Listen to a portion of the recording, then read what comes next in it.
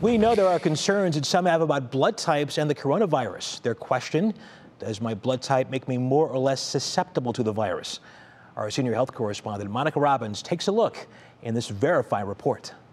Does your blood type matter when it comes to coronavirus? Claims say type A blood is more vulnerable while type O is more resistant. To verify, we turn to a study that those claims originated from, done by the Center for Evidence-Based and Translational Medicine, a group of researchers studying COVID-19 in Wuhan, China. The study observed more than 2,000 people with COVID-19 at 3 different hospitals. Researchers found the amount of type A patients infected and killed by the disease to be significantly higher than those with the same blood type in the general public. Meanwhile, type O patients made up a smaller proportion of those infected and killed by the virus. So based off the study, we can verify type O patients got the virus less. But this is just one study. And to go so far as verifying one blood type is better than the other when it comes to the virus isn't quite enough. So we cannot verify this definitely.